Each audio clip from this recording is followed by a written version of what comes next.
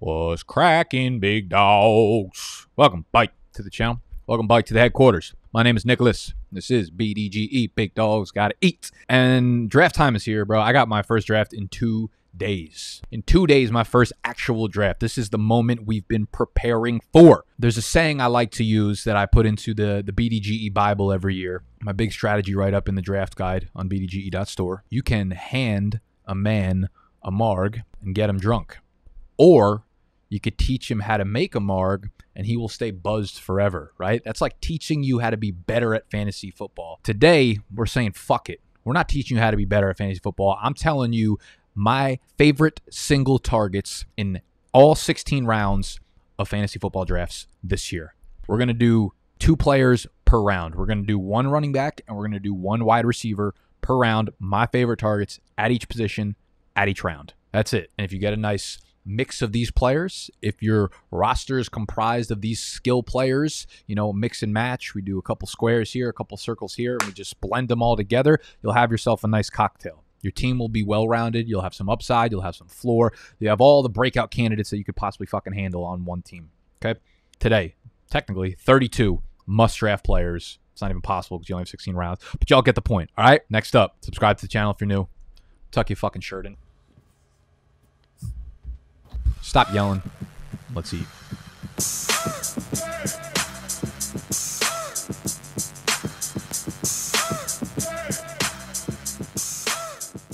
Okay, here's what we're going to do. We're going to jump into a resource that I like to use for ADP, average draft position, for all you fucking novices out there. I'm just kidding. I know there's a lot of people that come in and are doing the research for the first time, like today or tomorrow or whatever, which is why you should subscribe to the channel, because we're going to be helping you out throughout the entire year, bringing home the motherfucking hardware. Let's go. We're going to go into screen share.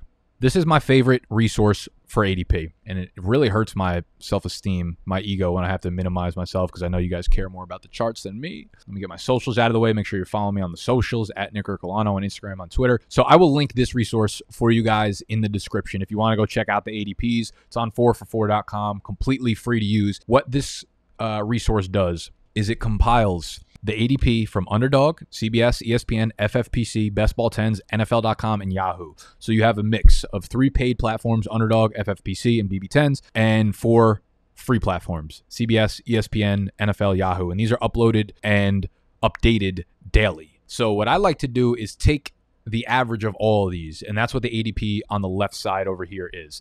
It is the average of all of these 8 platforms. Probably 0.00005% of you guys are going to Vegas for a high-stake league, and then 0.005% of you guys are in like a free league with 6-year-olds. So I think the mixture of terrible ADP and ADP that's way too sharp doesn't help anybody. But when you average them out, we probably get the most realistic view of what fantasy football drafts are going to be like this year. So with that being said, we're going to go round by round. And based off this average ADP, and listen, I know some of the guys I talk about in certain rounds aren't going to be available. You're like, there's no way that guy goes in there. I'm like, shut your mouth. I'm just trying to cater to as many people as humanly possible. So what we're going to do is go round by round, and we're actually going to start in round 2, okay? So I just already started out with a lie, so you know I'm probably just going to be lying the entire video. But I figure there's no point of doing a must-draft player in round 1 because you don't get your pick of players in round 1 depending on where your draft spot is. So we're going to start in round 2, and these are the players going in round 2. You can see picks 15 through 24. These are the most likely candidates to be available for you. And this is 1 quarterback ADP, of course. I actually don't have. I'm surprised they haven't been pulling in sleeper ADP to get some 2 quarterback superflex love out there, but they don't. So we're going to stick to 1 quarterback because that's the majority of leagues right now. When I'm looking at the second round, my favorite 2 players are right next to each other. It's Calvin Ridley, it's Najee Harris, and I've talked in depth about both of these guys in videos this week.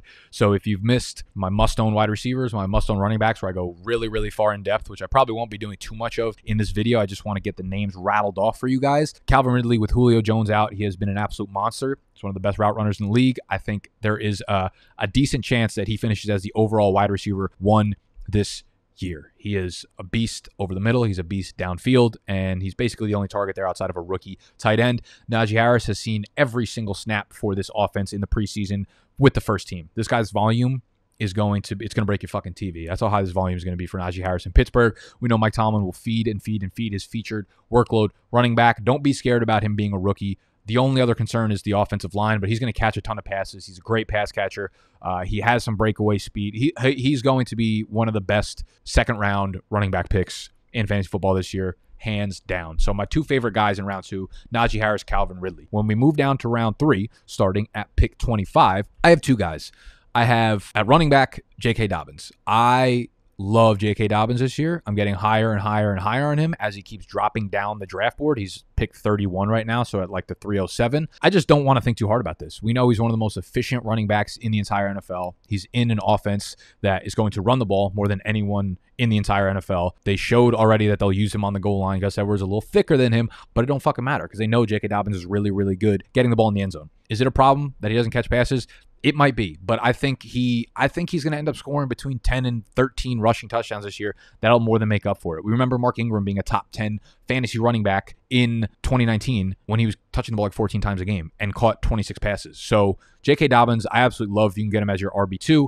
At the wide receiver position, I like both Keenan Allen and CeeDee Lamb. So I would mix it up between the two. If you are sitting there and you have two different drafts and you can go two different wide receivers in round 3, I love Keenan Allen because his pace with Justin Herbert last year was unbelievable. So if you take out week 1 where Tyrod Taylor was the quarterback, you take out the last week of the season where Keenan Allen left because of a hamstring injury or whatever, his pace was legitimately 180 targets. I think Keenan Allen has a chance to catch 140 to 100. That's ridiculous. I think he has a chance to catch probably 110 to 115 passes this year in an offense that's up and coming, in an offense that's going to be explosive, in an offense that's going to give him more scoring opportunities because Hunter Henry's also gone, but because the offense is going to be really fucking good, that's why they're going to have more scoring opportunities.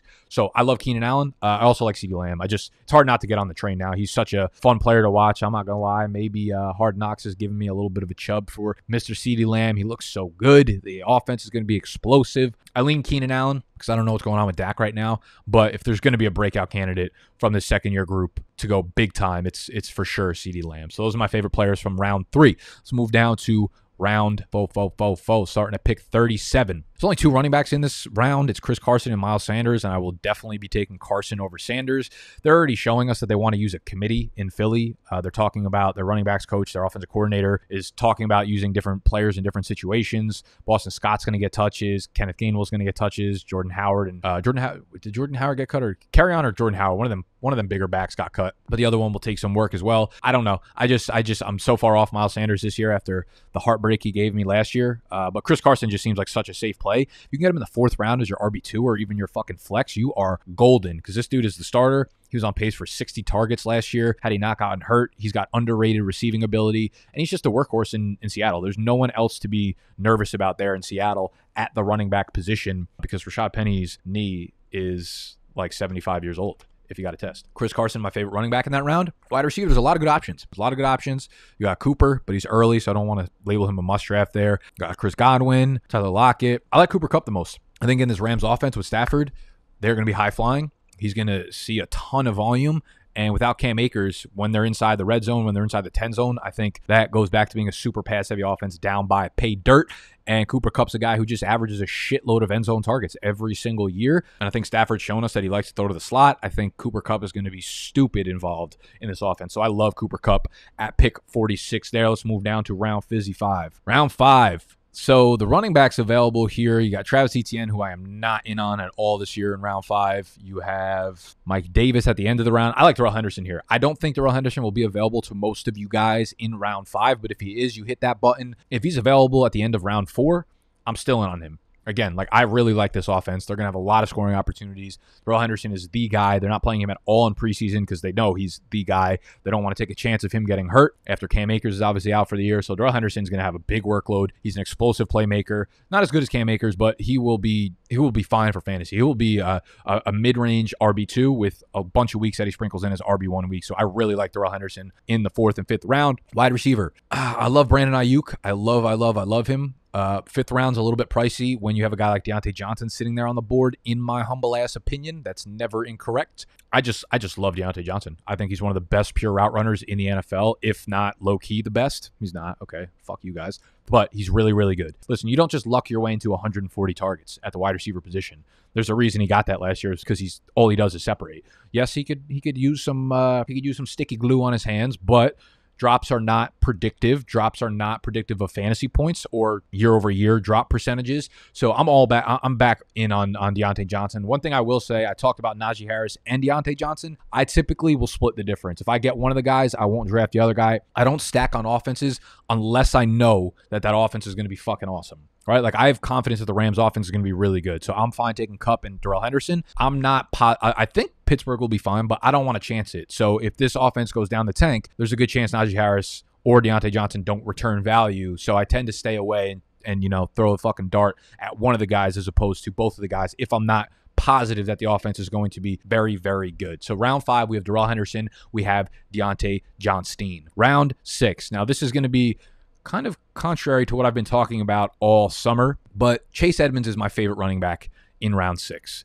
And I actually am starting to like James Robinson a lot more. I think he's going to get a shitload of goal line carries there, and I think he's going to get a lot of early down work as well. But give me Chase Edmonds, who actually has real workhorse upside there. I think Chase Edmonds really has. I'm starting to come around to the fact that, given what we've seen in Arizona in their preseason games, given what we've heard all summer, given what we haven't seen out of fucking James Conner, I'm pretty confident that Chase Edmonds is going to see, at least 15 touches a game. And a lot of those are going to be by way of receiving, right? Like, he was a top 5 back in terms of targets at the running back position last year. So he's never had a big workload, but you add Rodney Hudson, you add Rondell Moore, and like, this offense is going to be spread out. This offense is going to be explosive. They're not going to be able to key in on Chase Edmonds ever. Not that a fucking defense ever would, but it won't happen. It won't be able to, okay? They have too many weapons on that offense for anything to be difficult to run through. And that offensive line should have a lot of holes because of Kyler Murray there. So I'm starting to like Chase Edmonds more and more in the 6th round as the RB 26. I think he's going to have a shitload of passing down work. He might not get the goal line carries. I'd be surprised if he did, but I think he'll be more than fine for you if you're in a half PPR, full PPR league. So I like round 6 Chase Edmonds a lot. And then at the wide receiver position, you can go one of two ways here. They're bike to bike. Chase Claypool, T. Higgins, wide receiver 25, 26. I would say Claypool probably has a little more upside, but again, I'm not stacking Pittsburgh wide receivers there. I also think there's a better chance of Chase Claypool busts because they have Juju and they have Diontae Johnson, and his touchdown numbers were just insane last year on the limited volume that he got. I don't know. I feel safer with T. Higgins. What do you guys feel there? I feel like that's probably a split decision that a lot of you guys might be struggling with right now. If I'm in a draft and I'm taking one of these two sophomore wide receivers, it's Higgins over Claypool for me. I think Higgins just fucking got jiggy last year, man. I feel really confident that he's a really solid receiver. Maybe not the upside, but the floor is pretty sexy there for T. Higgy. So I like Higgs in the 6th round. In the 7th round, I hate every single one of these running backs. Are there even any running backs? Raheem Mostert. Yeah, it's literally the only running back in this round is Raheem Mostert at pick 77. So we'll double up on wide receivers here. And that will be some combination of Jerry Jeudy. There's a lot of wide receivers in this round that I like, but the ones I would be targeting are Jerry Jeudy, 1. I really like DeVonta Smith, Tyler Boyd, and Deebo Samuel. But where's Deebo Samuel? Did I lie? No, he's the last pick of this round. Jerry Jeudy would be my number 1. I think Teddy Bridgewater wins that job. If not, I think they've shown good chemistry, both quarterbacks with Jerry Jeudy. I think Courtland Sutton is 1 year off from being the guy there as the alpha because of the ACL tear. We like him 2 years removed, not 1 year removed, people. Jerry Jeudy is the guy this year in Denver. He's going to ball out, unbelievable route runner. They're going to throw the ball out there. I'm all in on Jerry Jeudy. I love DeVonta Smith as well. As Jalen Reagor falls further and further behind, man, I am really, really in on DeVonta Smith just becoming the alpha there, right? Like we might have been worried that like, okay, is DeVonta Smith really the alpha there? What if Jalen Reagor actually breaks out in year 2? Now it's like Quez Watkins. They've got nothing on DeVonta Smith. So I really, really like DeVonta Smith. We'll split the difference there. Tyler Boyd, that's fine. If you take T. Higgins, I'm not doubling down on this passing offense because I'm worried about Joe Burrow. And then Deebo, I want pieces of this San Francisco offense. So if I can't get Ayuk, I'll take Deebo a round or 2 later. That is fine with me. No spicy takes there. But talking about spicy. If we're talking about spicy, here's the thing. I'm not good with spicy food. If I start eating spicy food, I start crying. I literally, like, my pores bubble up, and it's not a good look for me, which is why this testimonial is so fucking strong. Truff hot sauce. I don't know if you guys have ever heard of Truff hot sauce. I'm like a semi-new fan of it. I heard about it like last year through Big Dog's own Mike, but Truff hot sauce is fucking brilliant. This is by far and away the best hot sauce I've ever had. For someone who does not like hot food or hot sauce, I put this shit on everything, right? I don't know how that's, was that Mike's? Whatever bullshit ass hot sauce it was using that slogan. This should be Truff's slogan. Their packaging, I feel like, is worth purchasing. Look at you. You guys can see yourselves.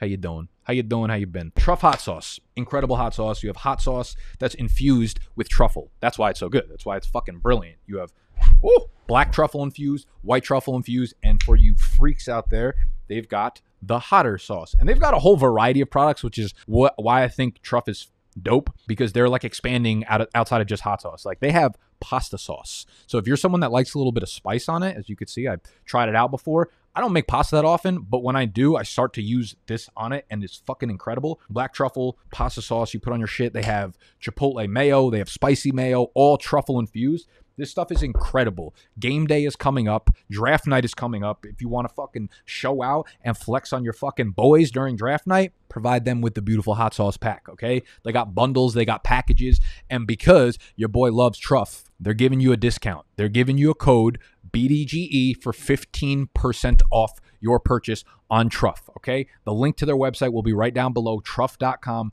15% off your entire purchase with code BDGE. You'll not be disappointed. This is by far and away the best hot sauce I have ever had, coming from someone who don't even like hot sauce. Put it on your wings, put it on your pizza, put it on your motherfucking pancakes for all I care. It makes everything taste better. I love Truff, and I guarantee you, you will too. Truff.com, promo code BDGE for 15% off. Spicy shit only. Let's get back to the spicier takes. Round 8. I've talked ad nauseum about these two running backs.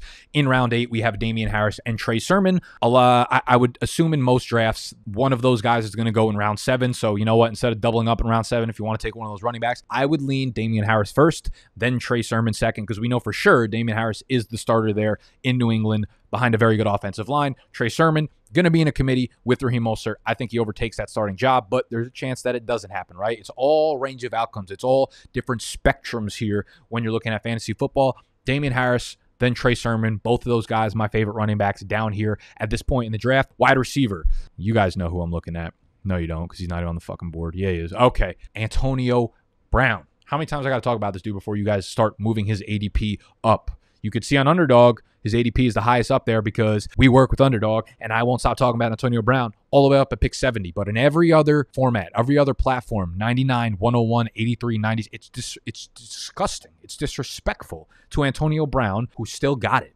He comes in to Tampa Bay week 9 last year and leads the wide receivers in targets. He ties Mike Evans with 62 targets from weeks 9 through 17. The same target share as Mike Evans, more targets than Chris Godwin, more receptions than both of those guys. Top 12 in fantasy points per route run. Antonio Brown is back. He's fucking bike, and don't be surprised when he balls out this year, and the value that he gives you compared to the other two Tampa Bay wide receivers is massive. Do not draft Evans. Do not draft Chris Godwin. You're drafting Antonio Brown in round 8 and round 9 at wide receiver. It's the sexiest pick in this draft. As we move down to round 9, I believe starts at pick 97 or some shit. Okay, at this point, you should have your starting running backs, is what I'll say. You should not be banking on round 9, 10, and 11 running backs to be in your lineup or be in your flex spots. In this round, there's A.J. Dillon and there's Zach Moss. We're not looking at Ronald Jones. We're not looking at James Conner. I like Zach Moss over at A.J. Dillon if you're looking for someone that you can throw into your lineup immediately. If you drafted Aaron the first round, if you're going to use the 5th, 6th, 7th overall pick on Aaron Jones, you should be using a 9th, 10th, 11th round pick on A.J. Dillon, okay?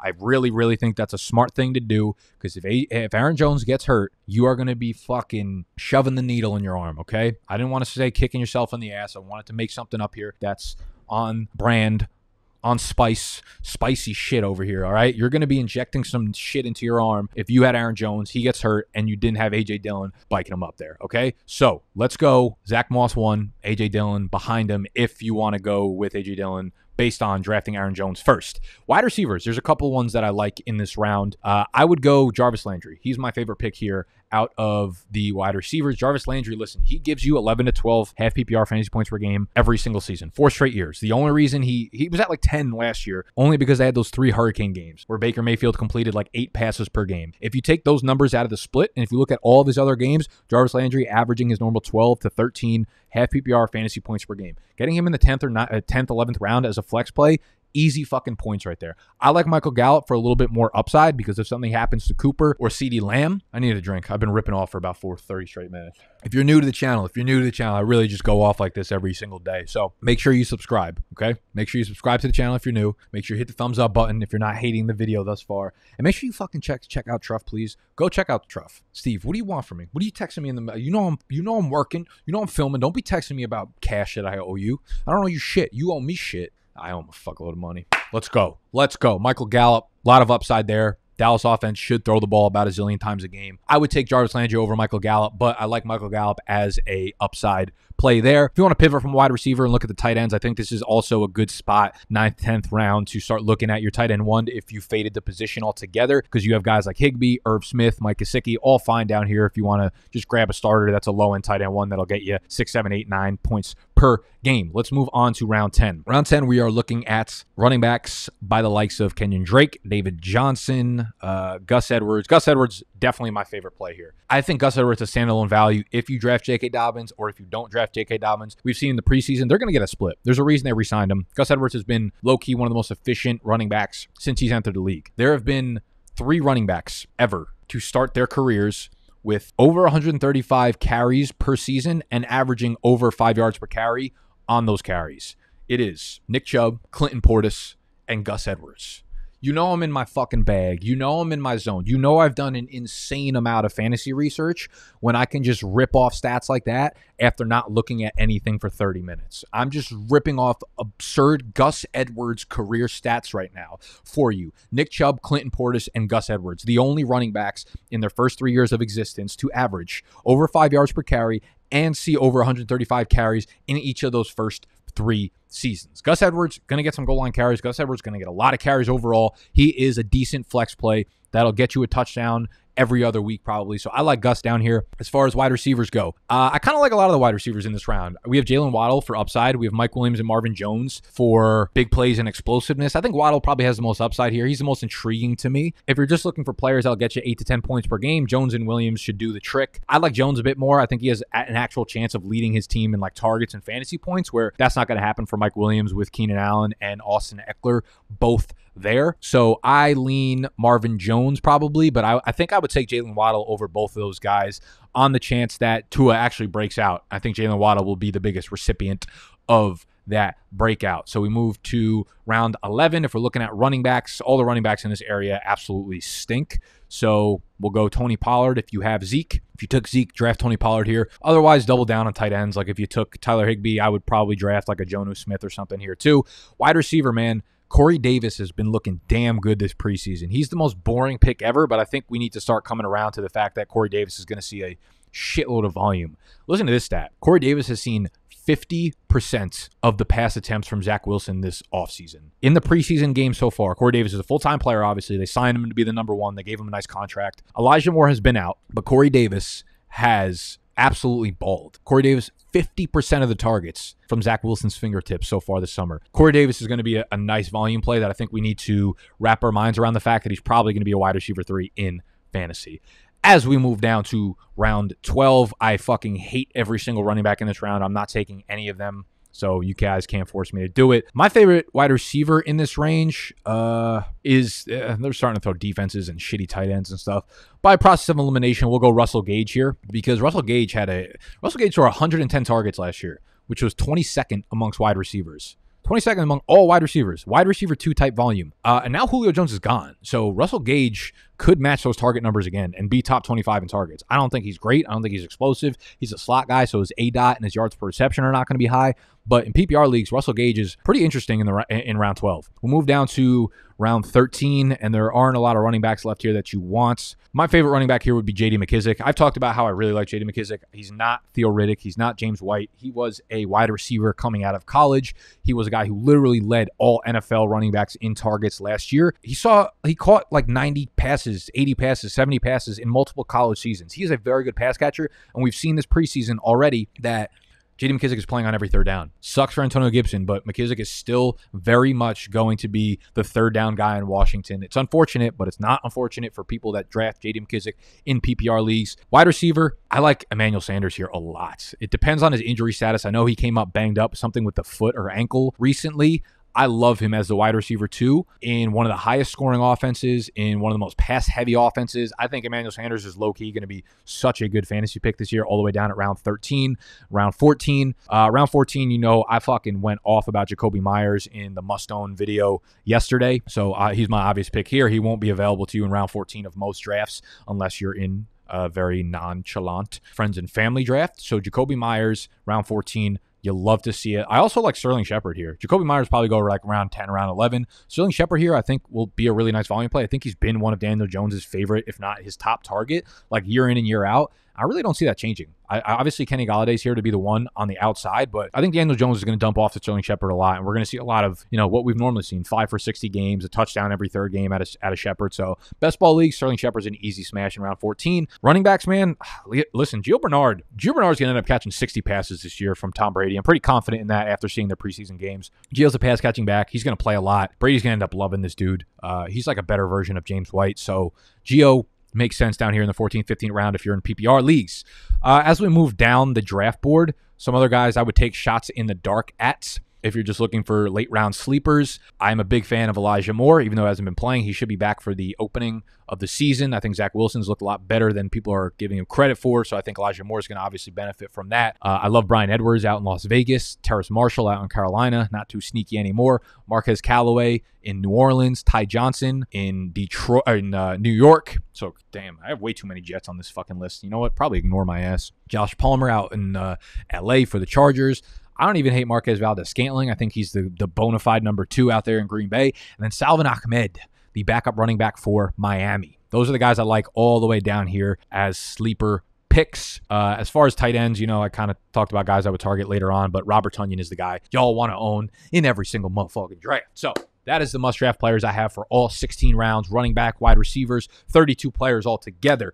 We have in-depth breakdowns of all of our must-draft players in the draft guide right now on bdge.store. We've got our must-draft list. We've got our all-fade list. We've got our rankings, top 200 in PPR, standard, half PPR, super flex, one quarterback leagues. We've literally got everything you need for your fantasy draft. If you're just starting research right now, that's up on bdge.store. There's also our memberships available on that website that will give you my in-season weekly rankings, so you don't even have to fucking fret about no sit starts. We got you covered. That's the only place that you can get them, through the membership on bdge.store. Make sure y'all subscribe to the channel if you're new. I don't even think Tony had to fucking edit this video. I just went 30 minutes off the top. I don't know if that's a good thing or a bad thing, if I need to see a fucking neurologist right now, but what I need to do is make some fucking dinner because it's 5:30 and I haven't eaten yet, and I need to make some fucking pasta with this beautiful truff sauce. Truff.com.